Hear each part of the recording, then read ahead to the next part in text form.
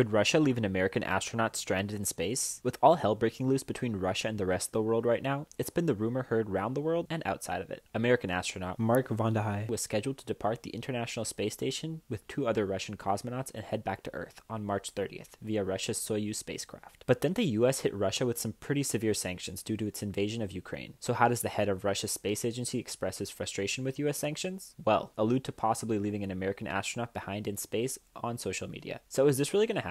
The answer is no. The Russians aren't going to leave an American astronaut stranded in space. And yes, NASA and Russia's relationship will continue as normal, especially when it comes to the ISS, a cooperation integral to its operation. Despite the heated remarks and threats, cooler heads prevailed, and both Russian media and NASA officials have said that Vande is definitely coming home as planned on March 30th.